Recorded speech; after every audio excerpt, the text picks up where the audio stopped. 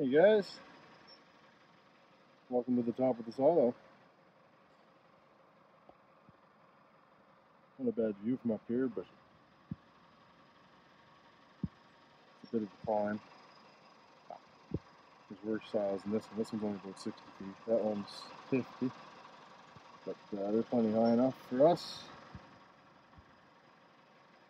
Excavator hanging out there. Cows are all in the barn.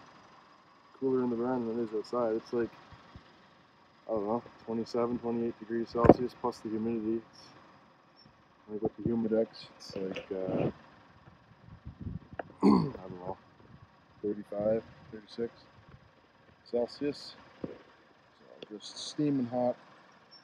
Anyway, silo's getting pretty full. Let me turn around here. Oh look, turd van was dropping off a parcel. I mean UPS. So yeah, here it is. There's the unloader. So when it's filling, that distributor there, right there, spins around like that, and then that thing will kind of rotate, I guess. The bottom part will, and or maybe the whole thing does.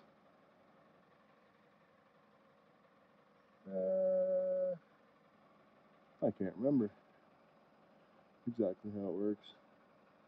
Oh yeah, I know, the whole thing does, because there's the chute there. It's been a while since I looked in here. There's the chute there, and the whole thing spins around and distributes it around. You can see it's kind of like a cone shape. Like that. So it kind of cuts back on the leveling.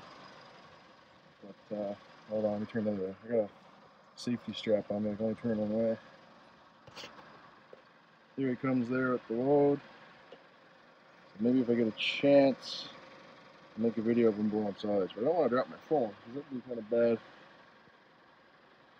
Telus used to have a thing, their phone carrier, where if you broke the phone, they'd just give you a replacement for free. I think in some cases there was a bit of a deductible, but not too bad. You get up to 2 replacements with the Apple Care or whatever. But I found out a few weeks ago they did away with that, and now it's $150. $150 to replace the phone every time you break it.